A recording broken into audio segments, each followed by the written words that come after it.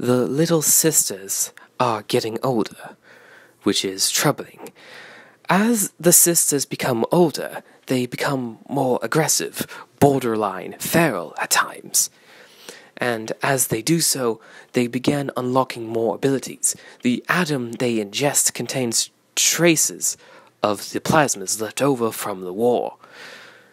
And to make matters worse, the splices are becoming more effective as well, natural selection having made its way through rapture.